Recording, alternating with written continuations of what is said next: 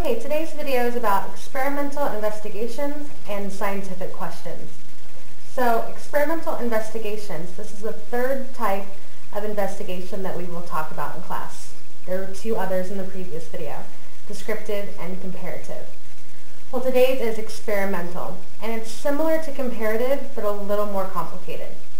So experimental investigation tests how something affects the tested group. So you're seeing what effect something has on something else, and I'll clarify that. These are the most complex investigations. There's an extra step you have to do for an experimental investigation. They include a control group, which basically is a group that doesn't have the tested item, and we'll talk about that more in our next video. It tests one thing at different levels. So you may be testing the amount of water a plant receives, and you would test no water, a little water, some water, and a lot of water. So you're all testing water just at different levels, and that's what makes this an experimental investigation.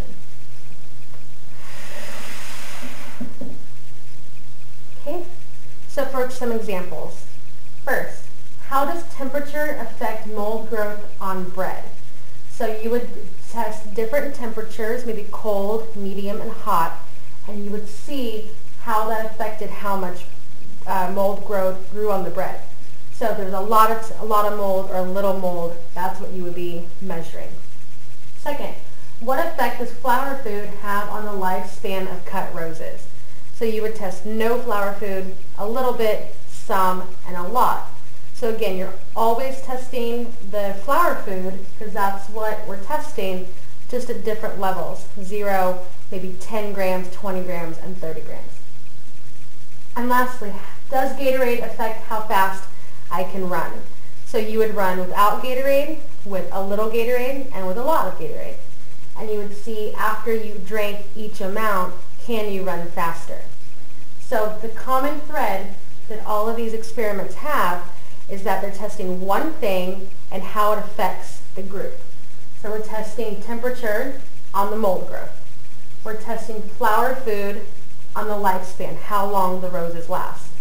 And we're testing Gatorade on your speed. And you test it in different levels.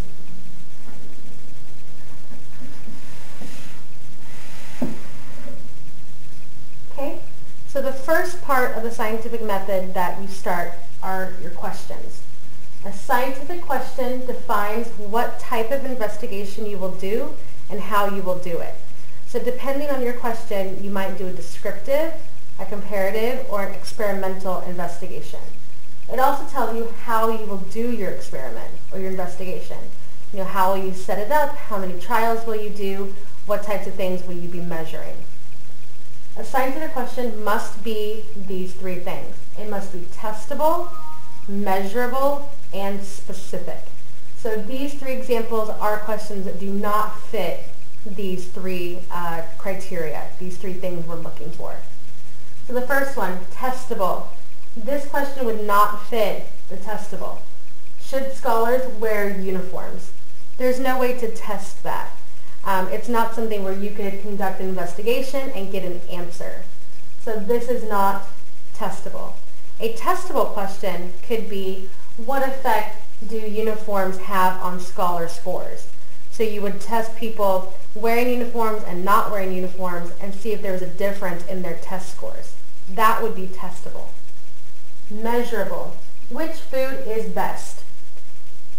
How can you measure that? What kind of things would you measure? What data would you write down? There's no way to test this one. You could, however, do an experiment on which food has the most calories. That would be a descriptive investigation. You would find out what food has the most calories or how many calories a food has. So measurable. You need to be able to write down data and get information, measuring, observations, things like that. Specific. This is a big one that a lot of sixth graders have trouble with. You need to be as specific as possible so that you can know exactly what you're testing. How fast do plants grow? What plants?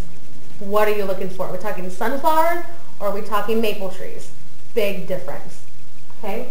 You need to be as specific as possible so that you can make sure somebody else can repeat your experiment.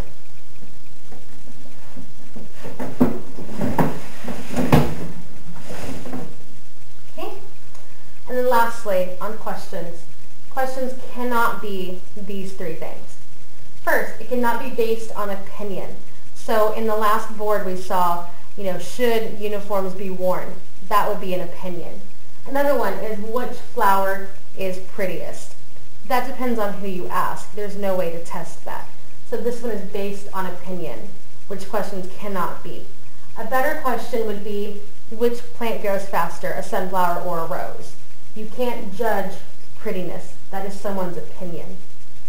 Next, it cannot be based on unreal things. You may laugh, but I have a lot of people put this question down. How tall are aliens? Okay, there's no way for us to test that because we're not entirely sure aliens exist. So, must be based on real things. No ghosts, no aliens, no UFOs, no Bigfoot, no Loch Ness Monster. Real stuff. And lastly, it cannot be based on morals, which are values or things you believe in. Okay, so is cheating wrong? There's no way to do an investigation on that. This isn't testable. It cannot be based on morals. So you could do a descriptive investigation on what is the average punishment for cheating at North Hills. That would be a good descriptive investigation because you'd be finding out the results of cheating.